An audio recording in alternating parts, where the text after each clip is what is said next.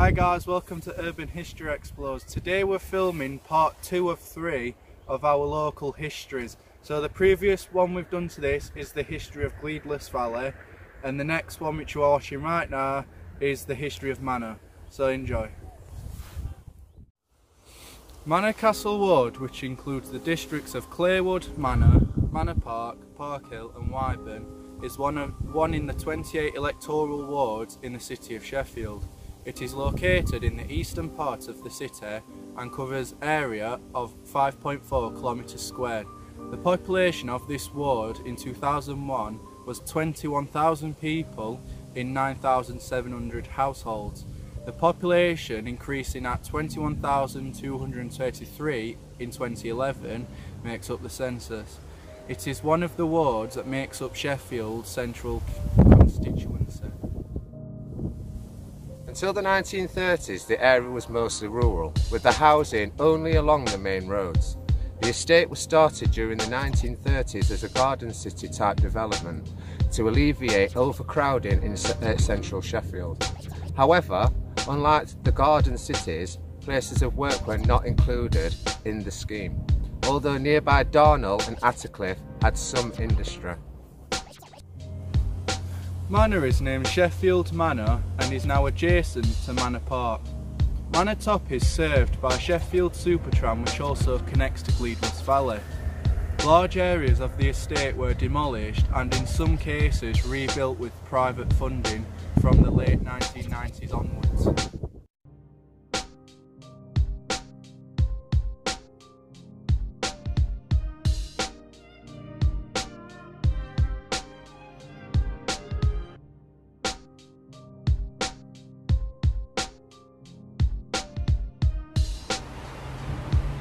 Sheffield Manor Lodge, also known as Sheffield Manor or locally as Manor Castle, is a lodge built about 1516 in what then was a large deer park southeast of Sheffield, South Yorkshire, England, to provide country retreats and further accommodate George Talbot, the 4th Earl of Shrewsbury, and his large family. The remnant of this estate is now known as Norfolk Park. The housing estate of Manor is named after Sheffield Manor Lodge.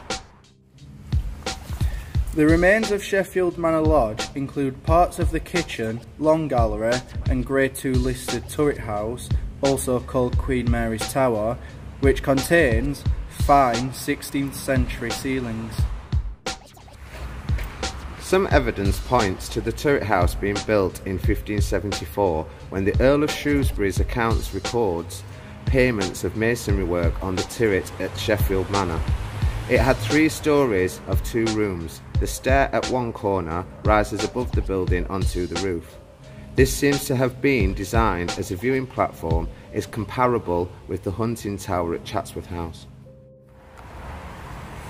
Mary Queen of Scots was held prisoner by the 6th Earl of Shrewsbury at both Sheffield Manor Lodge and Sheffield Castle. Her ghost is said by some to haunt the turret house building. Wolsey's tower was built to accommodate Cardinal Wolsey, who then died after travelling on to Leicester.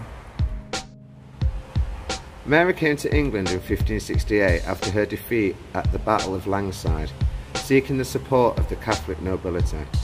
Mary's freedom was restricted after her cousin Elizabeth was advised of the threat that Mary posed to her own crown.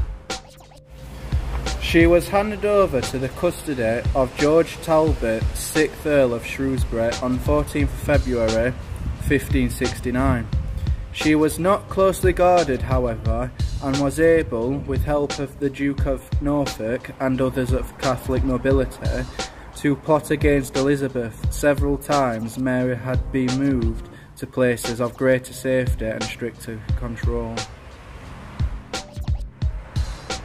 On the 28th of November 1570, she was taken to the Earl of Shrewsbury's castle at Tutbury, where apart from a few breaks at Chatsworth and Buxton Manor House, she remained for 14 years.